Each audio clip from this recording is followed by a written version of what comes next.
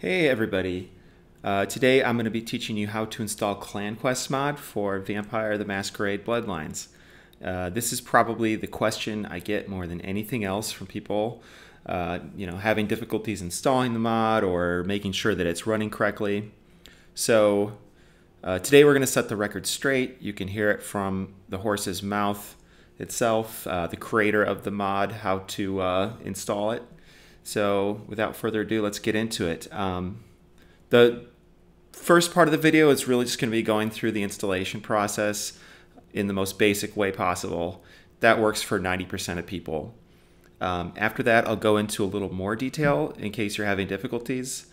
So yeah, and my recording situation isn't great today. My neighbors are having a party next door, so I hope you can't hear any background noise, and I'm installing on Windows Server 2012.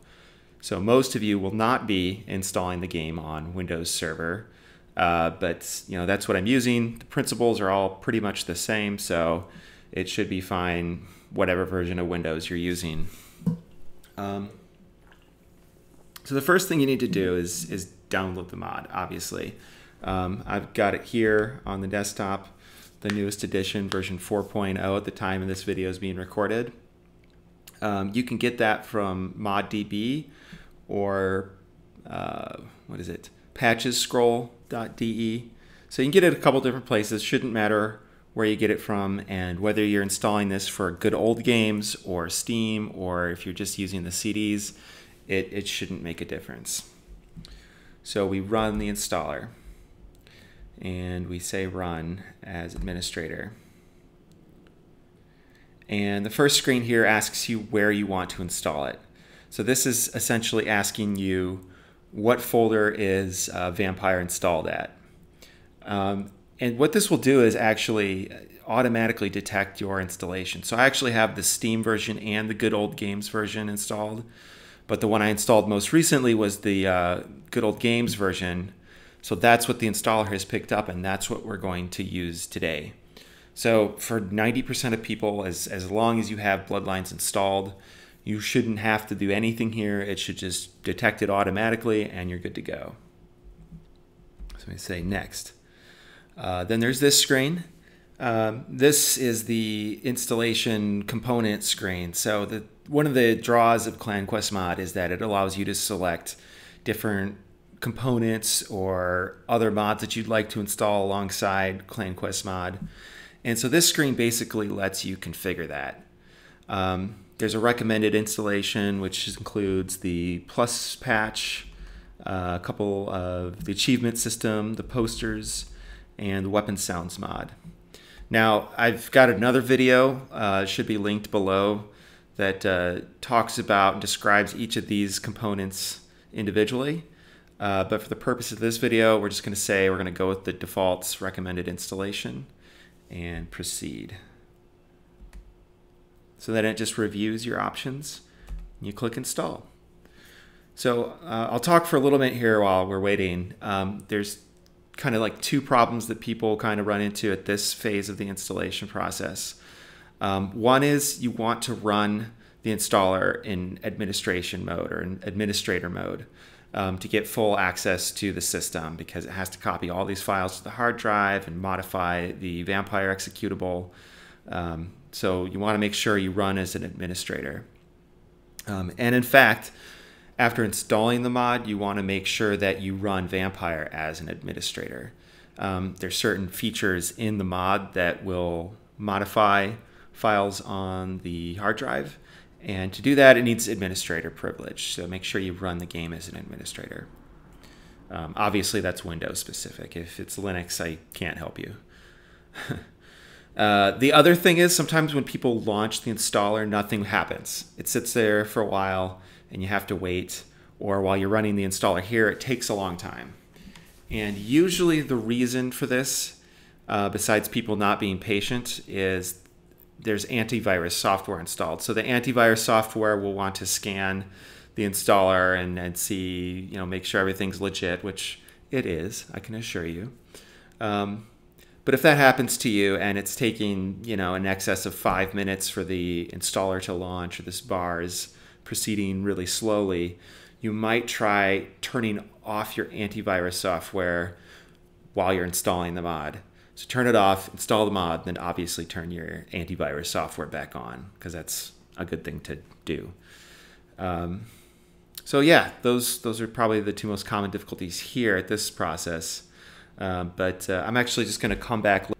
Okay, so the installer is all finished. You see the completion screen here with a picture of Andre smiling at you.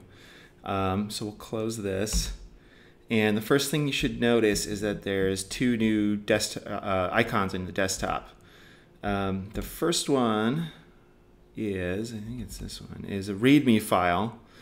So this is just a link to a text file that talks about how you can get additional technical support for the mod and how to get more information about it and all that kind of good stuff. So feel free to check that out. The second icon, which normally should have the same icon as the installer, I don't know why it's not working here. I think it might have something to do with this version of Windows that I'm using. But this is an icon that launches the game using ClanQuest mod. And this is important, so listen up.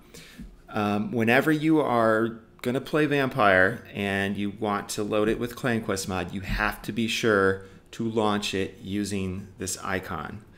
If you don't launch it with this icon, the game will still work, but you won't be playing with ClanQuest mod, and so that kind of defeats the purpose of installing the mod in the first place.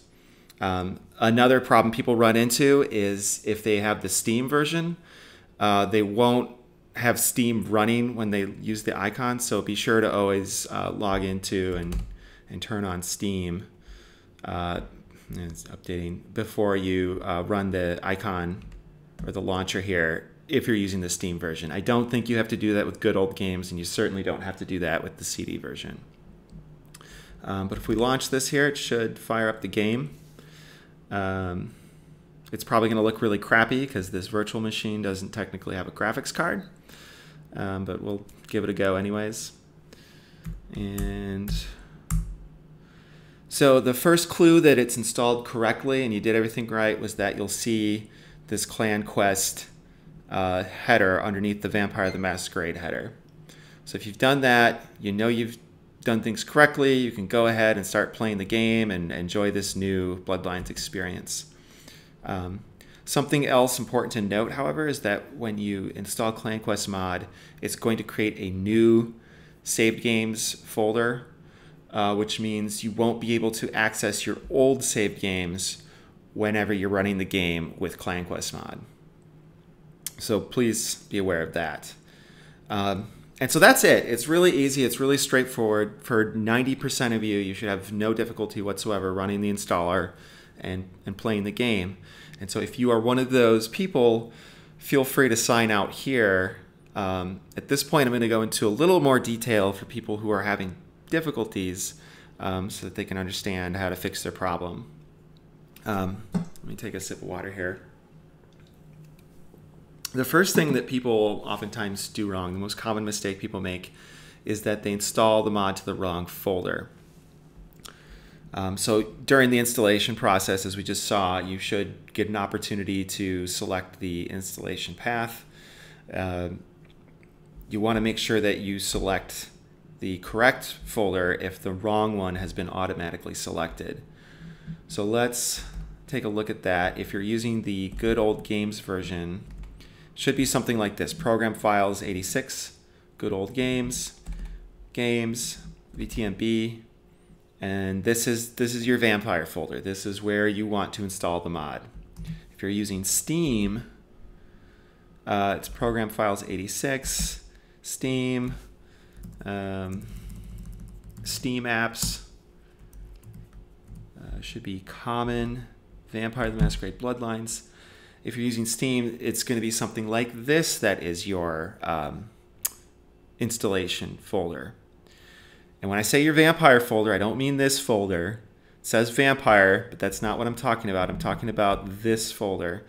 Older versions of ClanQuest mod did require you to pick this folder, but it's not the one you want if you're using a current version of ClanQuest mod. This is the folder you want. So please be aware of that. And essentially what you're trying to do is you're trying to get these files in the CQM folder copied to the game directory, right? Basically, this directory contains all of the ClanQuest files. And so when you launch the game, there's an additional parameter that's set to specify that you want to launch the game using these ClanQuest files. So if it's not working, the first thing to go and check is to come into your Vampire directory and make sure that the CQM folder is there. If it's not, you didn't do it right. The other half of this is the launcher. So the launcher is what sets this parameter that tells the game to use ClanQuest mod. So let's take a closer look at that. If we go to the properties on the shortcut, you see here we've got the Vampire executable, which is at that root Vampire path that we talked about. And then you have this additional parameter here that says -game CQM. That's what I'm talking about. That's the parameter that tells the game to launch using ClanQuest mod. So if you ever accidentally, say, delete this icon and you need to recreate it, or you lose it or something, you can always do that by just making a new shortcut. And the way you would do that is this is the Vampire exe file here. Oops. You just say create shortcut. Then you're going to come in here to properties, and you would do -game space CQM and say OK. And that should work. So let's see how I did here.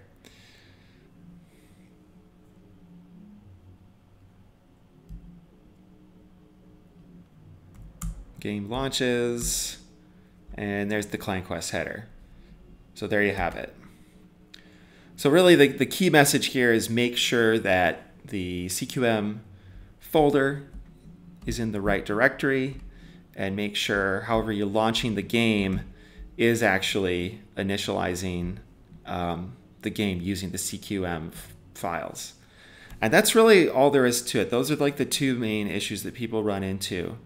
If you're still having difficulties, feel free to leave a comment here or go to Planet Vampire forums, planetvampire.org forums.